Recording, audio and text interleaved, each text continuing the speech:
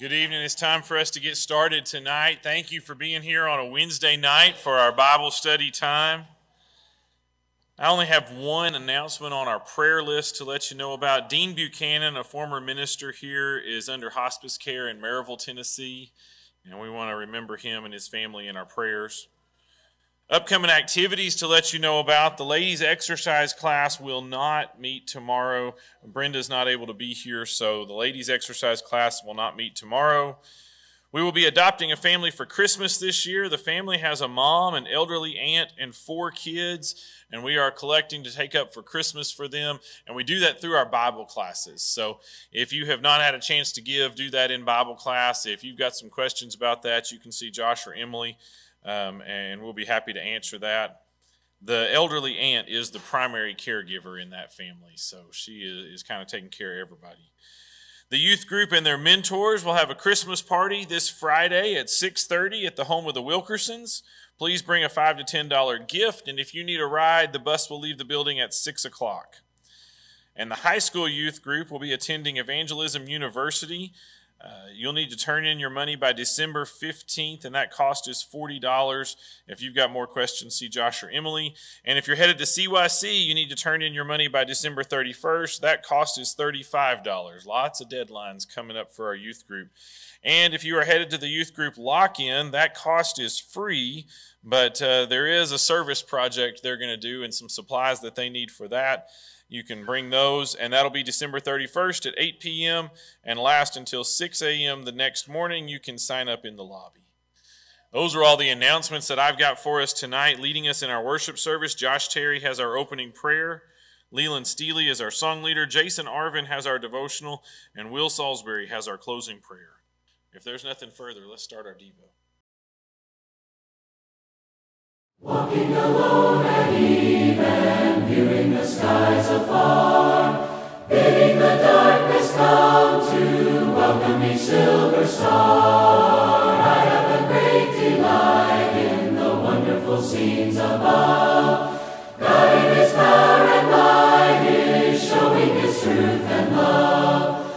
Oh, for a home with God, a place in His courts to rest, sure in a safe abode with Jesus and the blessed. Rest for a weary soul once redeemed by the Savior's love, where I'll be pure and whole and live with my God above. Sitting alone at eve and dreaming the hours away, watching the shadows falling now at the close of day. God in His mercy comes with His word, He is drawing near, spreading His love and truth around me and everywhere. Oh, for a home with God, a place in His courts to rest, sure in a safe abode with Jesus and the blessed. Rest for a weary soul once redeemed by the Savior's love, where I'll be pure and whole and live with my God above. Closing my eyes at eve and thinking of heaven's grace, longing to see my Lord, yes, meeting Him face to face, trusting Him as my all, wheresoever my footsteps roam, pleading with Him to guide me onto the Spirit's home. Oh, for a home with God, a place in His courts to rest, sure in a safe abode with Jesus and the blessed. Rest for a weary soul once redeemed by the Savior's love, where I'll be pure and whole and live with my God above.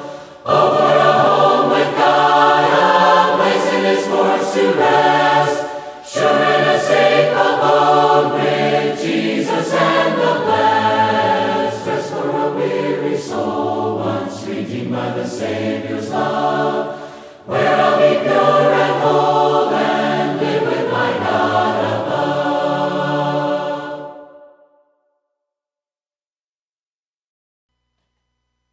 Let's go to our Father in prayer. Our Heavenly Father, we're so thankful for this evening where we can come together and to sing praises to your name, Lord. and to hear a portion of your word broken to us. We ask that you prepare our hearts as we hear this message of your word. We ask that it takes root deep into us, and that we can produce much fruit from it, Lord. We ask that you be with those people that we meet every day, that we're trying to share your word with, whether it be through our deeds or our actions. We ask that you help them to see your grace and your kindness, Lord. We're so thankful for the wonderful blessing of our teachers, and for them being prepared and being able to open up your word and reveal more facets of it to us. God, we ask that you watch over us and you keep us safe. And it's in your Son's name that we pray. Amen.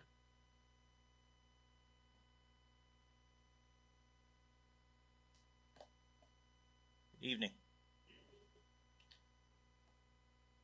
Happiness. What is happiness? What is true happiness? I don't know any person on this earth that wouldn't want to experience true happiness. Something to think that they find happiness in things of this world. Let's look at Solomon. He had pretty well everything.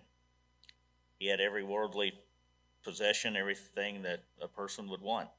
He had all kinds of wisdom. He had fame. He had power. But as he reflected upon these things, he realized there wasn't any true happiness in the material that he had. In fact, he got bored. Look at Ecclesiastes 1:9. What has been, it is what will be, and what has been done is what will be done, and there is nothing new under the sun. Solomon came to the realization that what really matters in life can bring about true happiness. You see, true happiness can only be found in the Lord, of course. And we learn about how happy this is by looking into God's Word. When a person gets to the point in their life when they can trust the Lord, it is at that point, without a doubt, and we keep His commandments, that we can have confidence that we have something to look for beyond this life. But let's take a look at several reasons why every Christian should be able to find happiness in the Lord. First, we should be happy for the fact that we know that God in Jesus is our Savior. Could you imagine going through life without Jesus? Think about how sad life would be if with this short time that we have on this earth, if we didn't have Jesus and know what is coming. We should also be happy that we live in a free country where it is possible to have access to Jesus and to know the knowledge of Christ. Hebrews 13:5, let your conduct be without covetousness. Be content in such things as you have. For he himself has said, you will never leave or forsake you. For we may boldly say, the Lord is my helper. I will not fear. What can man do to me? The second way that we find happiness is the fact that we can pray to God and have confidence that he will do what is best for our problems and what we ask for. Again, we may not get every prayer answered, but we have God that we can talk to. Just think, would it be sad to also know that all we could do is learn, but we can never talk to God? The third thing that would make us happy, that should make us happy, is studying the Word of God. There are many today who hardly ever open their Bible unless it is at church. And if this describes us, which I hope it doesn't, we're missing out on another source of happiness. Matthew 5:6, blessed are those who hunger and thirst for righteousness, for they shall be filled. The word is blessed, and it also defined as happiness. It doesn't matter how you're treated when we serve God, because God is there for us. Our final reason this afternoon, this evening, why we can find true happiness in the Lord is we have forgiveness. We can be forgiven, and we can be forgiven of our sins. Romans 4:7, blessed are those whose lawless deeds are forgiven, and those sins are covered. Blessed is the man whom the Lord shall not impute sin. So several items we learned about happiness. Knowing the Lord, knowing that we can pray, studying God's word, serving the Lord, and having forgiveness of sin when we need it. If you have found that you are not happy in your Christianity, or if you have not yet become a Christian, let's reflect on these things. And if you need the prayers of this church or need anything, come as we together stand and sing. Beyond this land of parting, losing and leaving, far beyond the losses darkening this, and far beyond the taking and the bereaving, lies the summer land of bliss. Land beyond, so fair and bright, land beyond, where is no night. Summer land, God is its light. Oh, happy summer land of bliss. Beyond this land of toiling, sowing and reaping, far beyond the shadows darkening this, and far beyond the sighing, moaning and weeping, lies the summer land of bliss.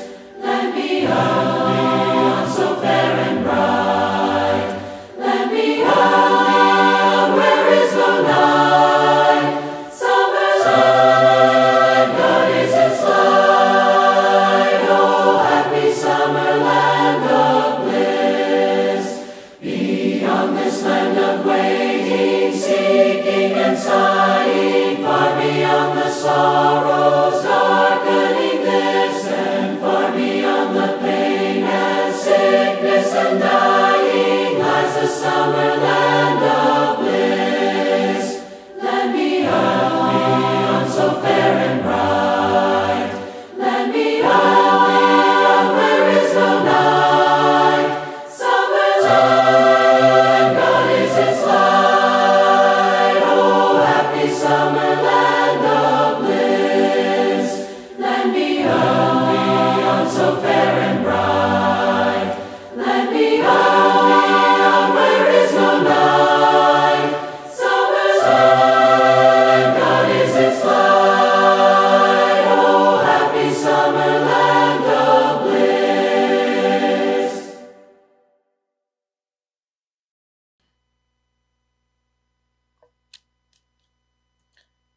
Dear God, thank you for all the wonderful things you have done today and all the blessings you have showered upon us.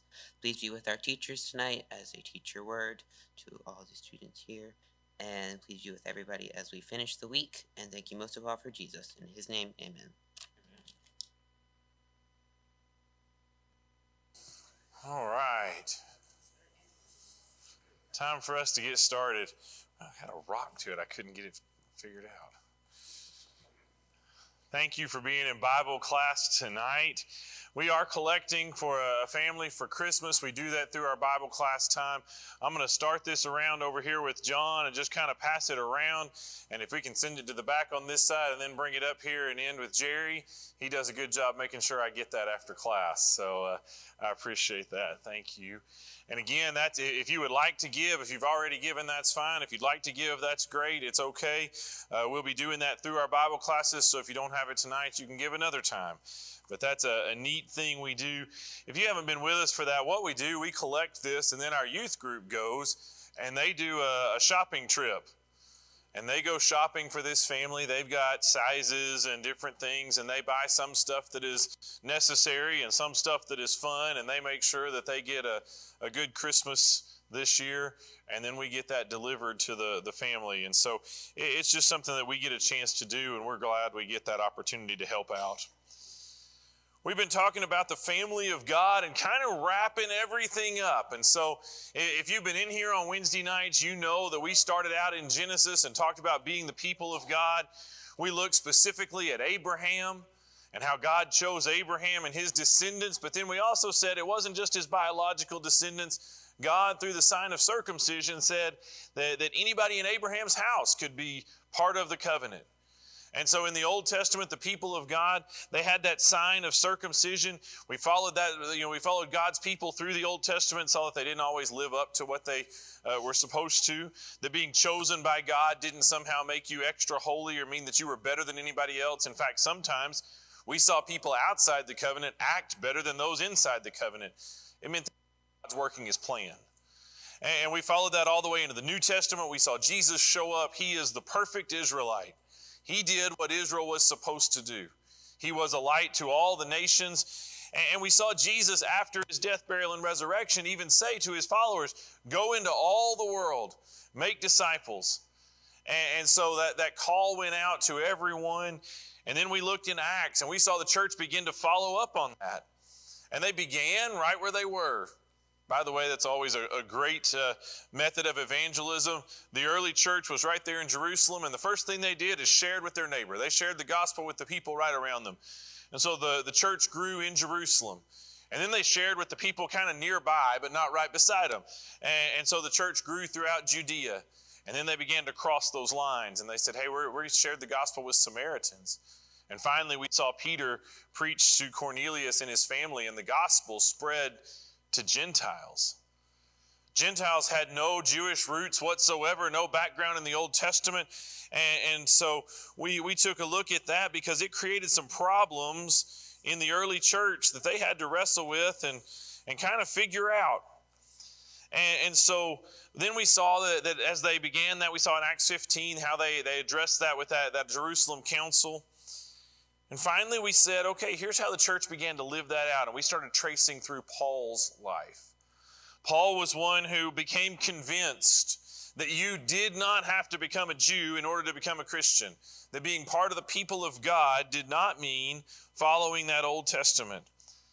And Paul said, we have this mission, and Jesus gave it to us, this mission to unify the world. Just like God intended back in Genesis, the church is supposed to bring unity to everyone. We find unity in the church. And for Paul, it is so critical to the gospel. He said, if we let division creep into the church, those lines that are all around us in society and culture, if we let that come into the church, he says, you've fundamentally changed the gospel.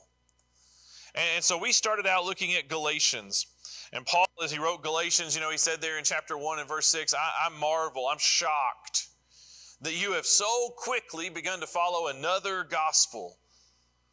And so what he says is, because you've taken the gospel and what they'd done in Galatia, they had begun to accept this idea that, okay, we need to become a Jew and then we can become a Christian.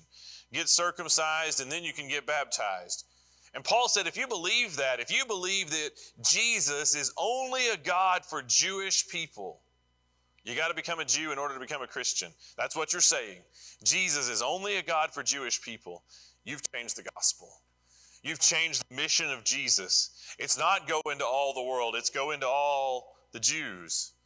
And so everybody needs to become a Jew so that they can become a Christian. And Paul says that's not the gospel. And he specifically said Peter fell into this trap. And so Paul says, whenever you do that, you've missed out on how Jesus is the image of God. And Paul says, I'm going to tell you a couple of stories to illustrate this. This is I'm summarizing Galatians. So first off, he says, I need to tell you my story, and then I'm going to tell you a story about Peter. Paul says, first off, let me tell you my story. And remember, for the Gentiles in Galatia, they might not have known Paul's story. They might have said, well, Paul, maybe you just don't like Jewish people. And he said, you don't understand. I'm the most Jewish guy you know. I was a Pharisee of Pharisees. He said, if you know my story, I grew up in Judaism. I went to all the right schools. I did all the right stuff.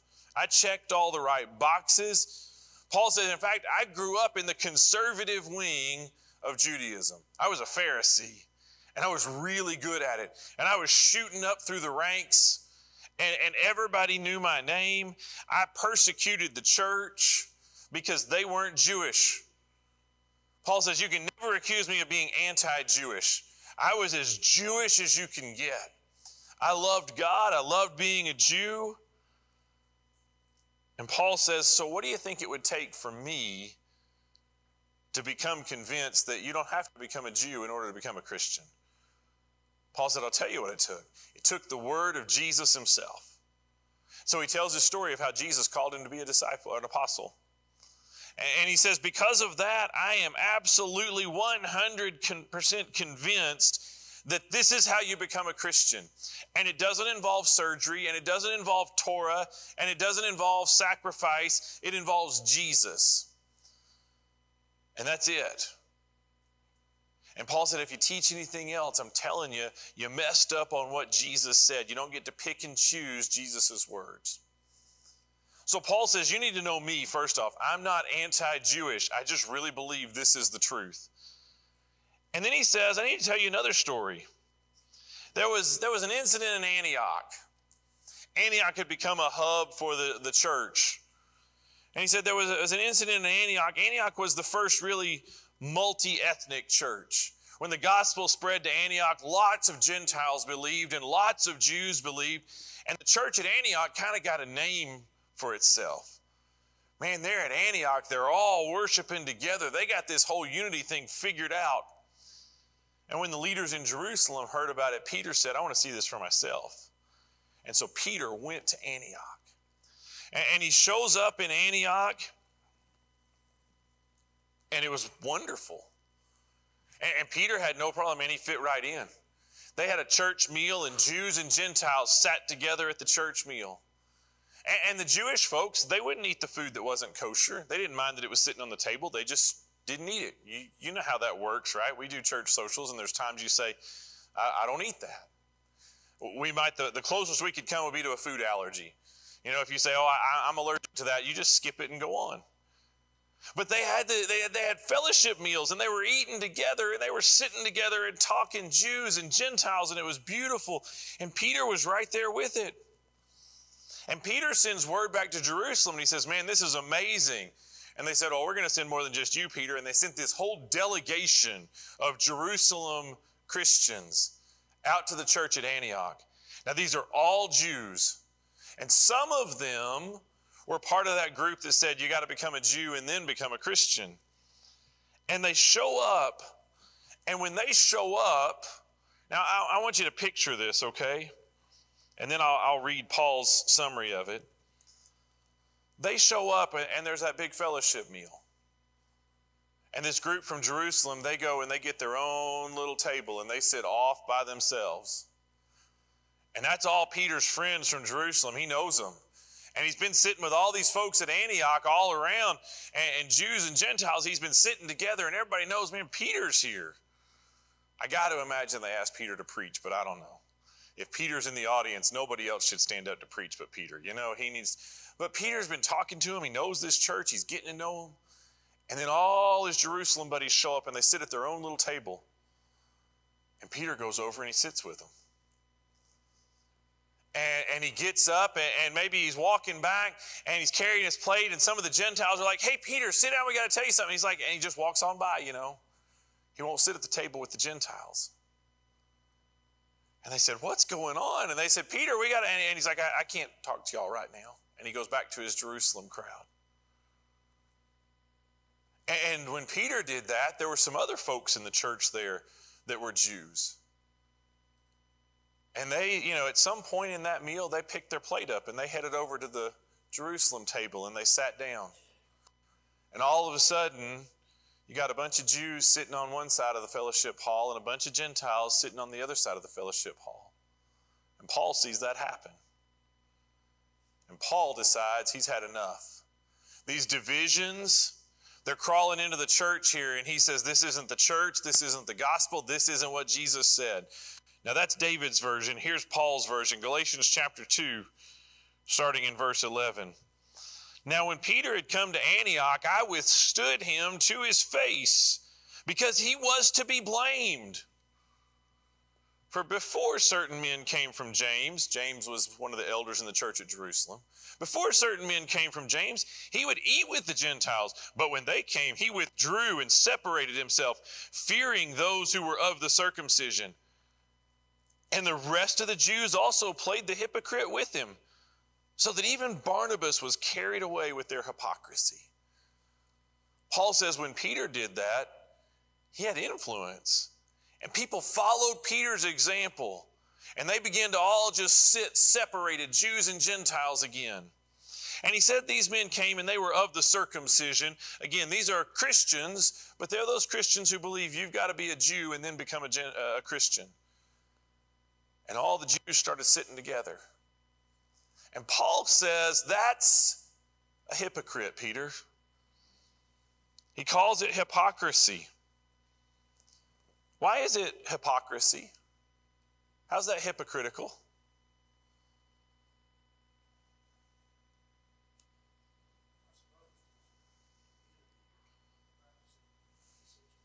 Peter's teaching unity, but practicing dissension, John says. Yeah.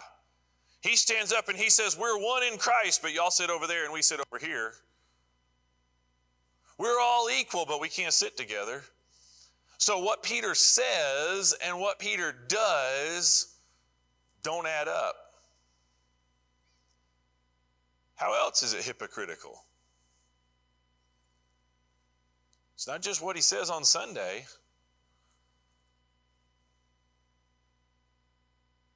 It's how he used to act. I mean, it's not like Peter showed up and just did this and preached unity and sat with the Jews. Hey, last week before they got there, you sat right in the middle of all of us. We were all listening to that story about you walking on water.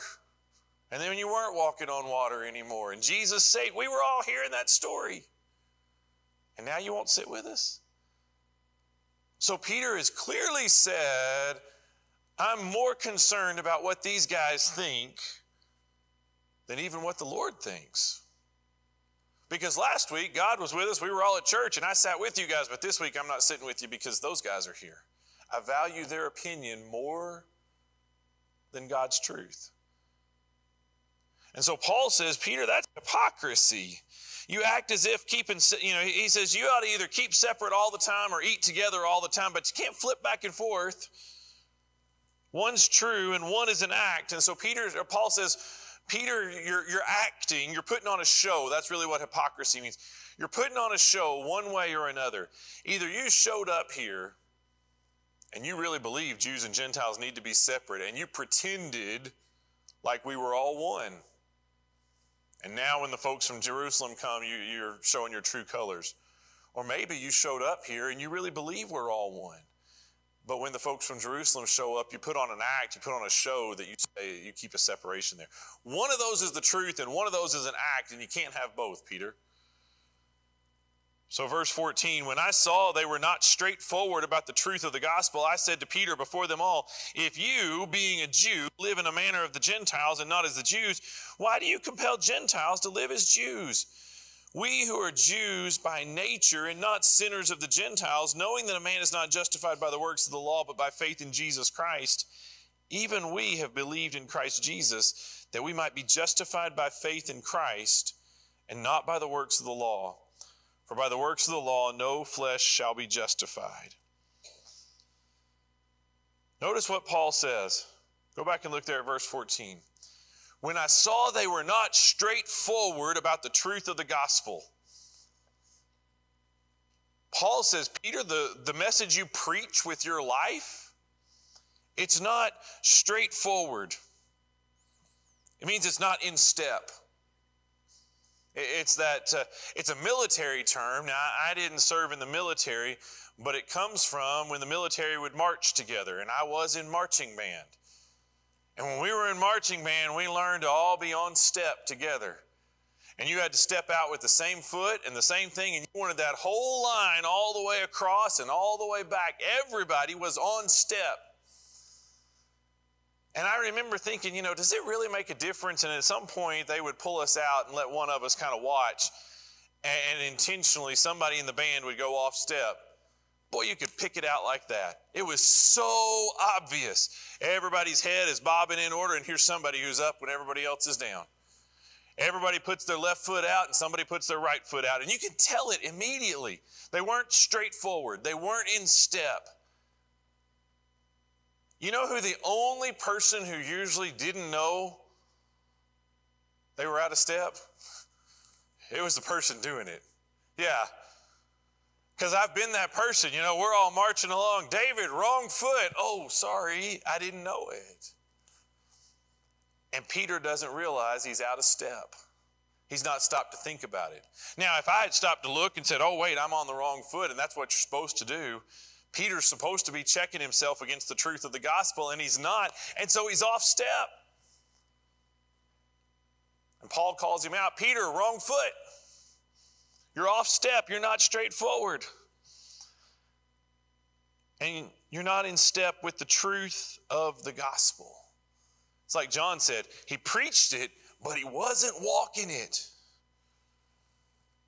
He preached freedom, but his actions preach there's a difference. We're not really free in Christ to fellowship one another. He says basically, either it's okay or it's not. Make up your mind. And notice what Paul says. This is not some debate about opinions.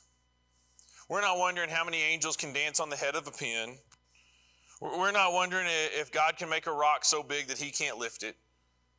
This is not a theological difference of, hey, do we need to meet and have church in the morning or in the evening? I think this, you think that kind of thing.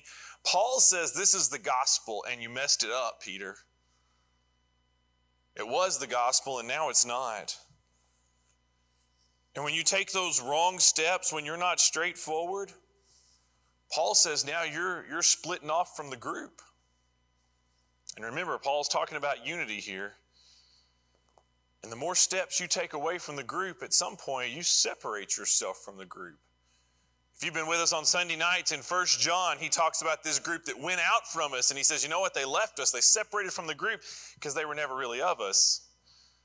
And John even says it's because they didn't understand Jesus as Christ. Here Paul says, Peter, you're on the wrong step, and it's leading you away from the body of Christ. You've misunderstood.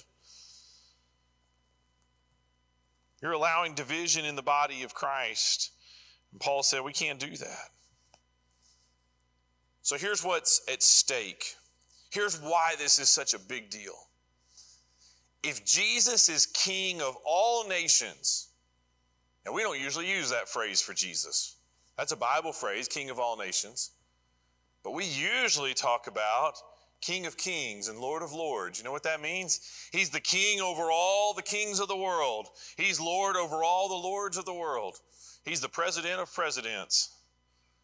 He's the monarch of monarchs. He's king of all nations. If that's true, if he's a king of all nations, which means he's a king for all nations, then anybody can become a Christian. And if he's not, if he's only a Jewish king, then you got to become a Jew in order to become part of his nation. And if you believe that all nations can become a Christian, if you believe the gospel is for all, then you can't enforce cultural markers, cultural identity parts on the people of God. Because if you do, then you have a different king than Jesus. Incidentally, this is where some folks have said, you know what, we don't identify as citizens of any nation.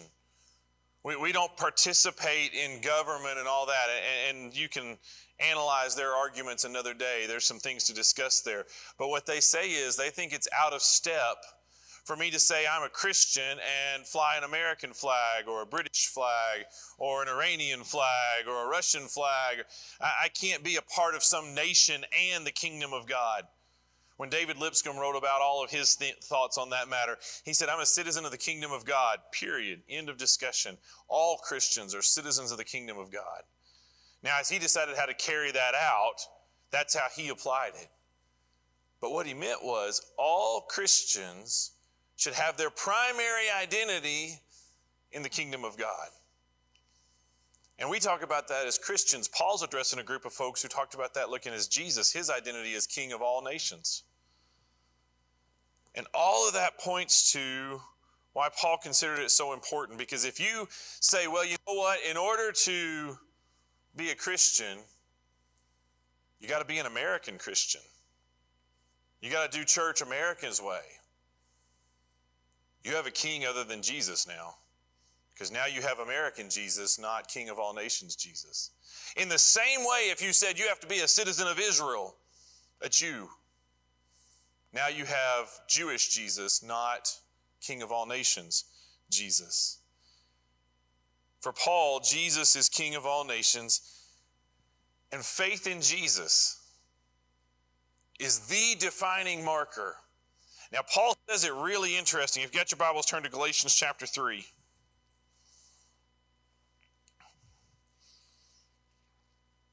I've summarized a lot of Galatians here. We're going to go down to the very end of Galatians chapter 3.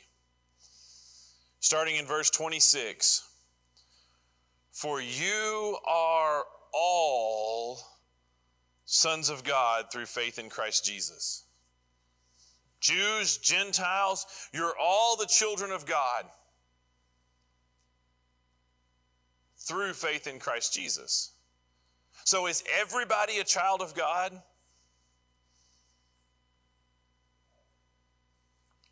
Don't get ahead of me, JB. That's in verse 27. In verse 26, he does give a marker, and JB's right, we're headed to one specifically. But in verse 26, he says, all of us are sons of God through faith in Christ Jesus. He says some people aren't children of God. Now, God as creator is father of us all, but this is not creation. This is a relationship, a covenant relationship, a family relationship. And he says the defining mark of being the family of God is faith in Christ Jesus. It's not circumcision. It's not any other ethnic marks. It is you are all sons of God through faith in Christ Jesus. And now verse 27, he says, for as many of you as were baptized into Christ have put on Christ. That language of put on, it's like you've gotten dressed with Christ. It looks all the way back to Genesis, when God covered the shame of Adam and Eve by creating some clothing for them. They put on God's clothes to cover their shame. If we have faith in Christ Jesus, we have put on Christ. It covers our shame and our guilt, and our forgiveness is there in Christ. And Paul's going to go on. I'm going to come back to that identifying mark. In verse 28, there's neither Jew nor Greek, there's neither slave nor free, there's neither male nor female, for you are all one in Christ Jesus. And then Paul drops the bombshell on them for them. And if you are Christ's, then you're Abraham's seed and heirs according to the promise. What does he say about Gentile Christians? If you're Christ's, if you belong to Christ, well, he says you're neither Jew nor Gentile, but look at what he says in verse 29. That's the bombshell. A Gentile who becomes a Christian and says, I belong to Christ, they're Abraham's seed. You're in the family of Abraham. Man, for good Jews, that's almost blasphemy. You mean you can be part of the descendants of Abraham? You can be reckoned as the descendants of Abraham, heirs according to the promise. Now, if you've been with us on Wednesday nights, they would say, well, no. That covenant was made to Abraham and his family. That was the promise. Y'all go with me back to that promise. It was to Abraham and his family, and who else? His household. The people that weren't his biological children. They were included from the very beginning. In Genesis, they were wrapped in there. It's to you and to your children and to anybody in your household. Circumcision is the sign of the covenant. And Paul says, and Paul can say this as a good Jew, he's like, we missed it. We ran right past that. We thought it was all about Abraham and bloodlines, and they didn't know about DNA, but that's what they were looking at. If you could trace your daddy's daddy back to somebody in Abraham, well, if you're a Jew, it's actually through your mama, but If you can trace it all the way back, then you're a descendant of Abraham. And Paul said, what if you trace it back and it goes back to Abraham's servant who got circumcised as a sign of the covenant, was part of his household? If you're Christ, then you are Abraham's seed and heirs according to the promise. There's a new way, if you will, to be a child of Abraham. And he goes through a lot of things that don't matter anymore. Jew and Gentile, that doesn't matter anymore. Your religious upbringing, that doesn't matter anymore. If you learned the law or you didn't learn the law growing up as a kid, that doesn't matter anymore. Your ethnicity, that doesn't matter anymore. Slave or free, you're standing in society. That doesn't matter anymore. How much power you have in society, it doesn't matter anymore. If you're a somebody or a nobody, it doesn't matter anymore. Male and female, gender doesn't matter in Christ anymore. You don't have to be a man or have a man in order to count in the kingdom of God. Men and women are equally welcome. And he picks on three big issues in that culture. That was it, okay?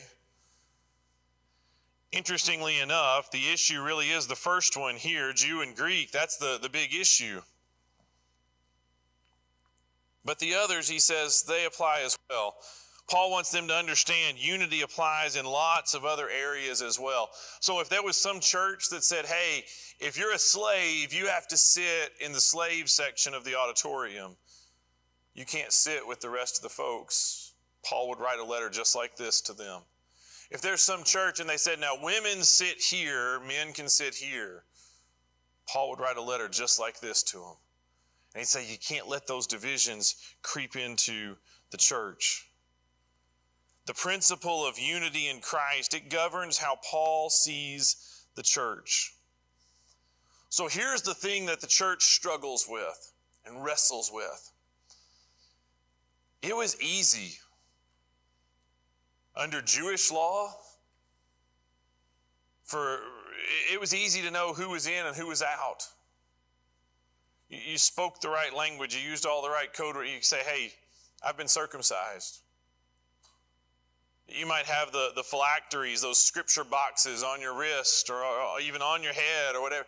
You had certain cultural markers that people could look at and say, you're one of us. So how do you know who's a Christian? What are the markers that count? And Paul says there's only one thing that matters. That's it.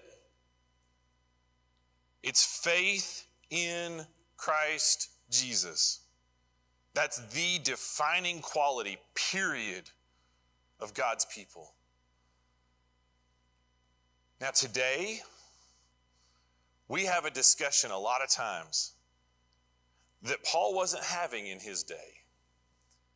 And when we read these verses, we key in on something that Paul actually uses as an aside. Paul says, I want you to understand, it is faith in Christ Jesus. It is putting on Christ that unites us all. And he says, you guys can all go back to your baptism. Everybody remembers the day you got baptized. Everybody remembers that's the day you became a Christian. It's the common experience that all Christians share. And for Paul, he just throws it out there because it was the assumption. It was how everybody became a Christian. Today we discuss that a lot more. Today there's folks who are like, hey, I don't know about baptism. I like Jesus, but I'm not. And in Paul's day, he can just say, church, it's faith in Christ Jesus. You know, when we were all baptized, we all proclaimed, I believe Jesus is the Christ, the Son of the living God. That unifies all of us. We've all been baptized into Christ. We've all put on Christ in baptism. And so for Paul, that's one of the markers. Now, Paul's going to say, anytime you take a marker of any type and exalt it, you get it out of place. You lose the priority of faith in Christ Jesus. If you've heard me talk about baptism, you've heard me tell my church camp story. Growing up at church camp, we used to play baptism. During boys' swim time, we played baptism, and it was a ton of fun. You'd come up behind some boy, and if you were really sneaky, you'd just grab him, and if you were sneaky, you could kind of haul him down under the water, and you could say, in the name of the Father, the Son, and the Holy Spirit, and boom, I got another baptism. Now, if you were strong and he wasn't, but he knew you were coming, you just pick him up and body slam him into the pool. In the name of the Father, the Son, and the Holy Spirit, I got 2 baptisms. You could baptize the same guy 5 times. I know, because I got baptized a lot. I was scrawny. We had a ton of fun. We got a lot of people wet. We didn't save a single soul. And we were little kids. There was some value in us learning. I mean, we learned, man, baptism is by immersion. We learned baptism is in the name of the Father, the Son. We learned some things. But I do remember our counselors always stopping to talk to us about that was a game we played, and it wasn't really baptism. What does it take to make baptism more than just getting you wet? Confession. What's that? Faith, yeah. I got to make that confession that says, I believe Jesus is the Christ. Yeah, Paul would just say, you're all sons of God through faith in Christ Jesus.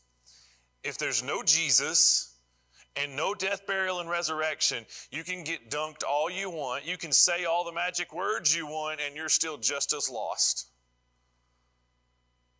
And if there is Jesus, and his death, burial, and resurrection is for everybody, and you don't believe it, you can get dunked as many times as you want. You know what you get?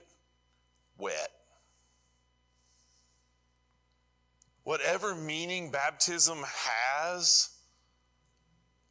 to be tied to faith in Christ Jesus. And so Paul says, if all of a sudden you just go around and start dunking people, well, he would say you've messed up. Now, he doesn't say that because that wasn't an issue for them. But that's his point here. There's no meaning without faith. But by the same token, an adult male who wanted to become a Jew had to get circumcised. If you snuck up behind some Gentiles, knocked them in the head, and did surgery on them, guess what? They're not Jewish.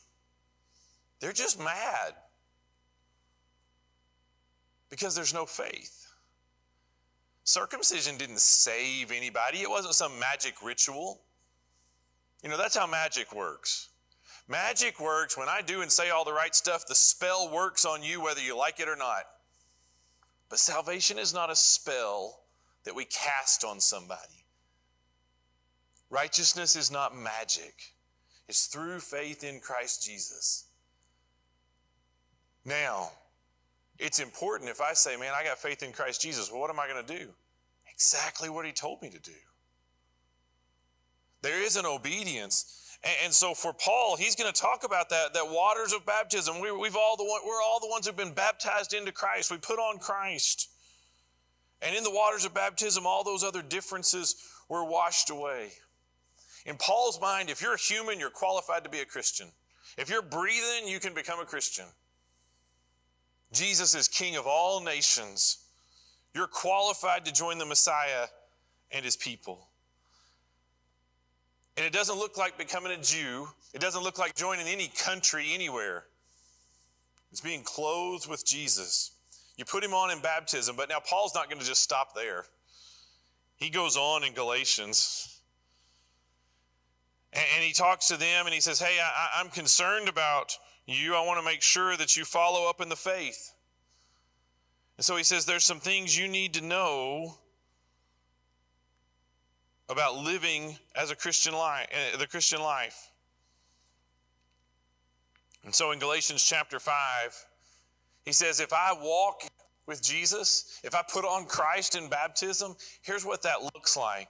The fruit of the Spirit is love, joy, peace, long-suffering, kindness, goodness, faithfulness, gentleness, self-control.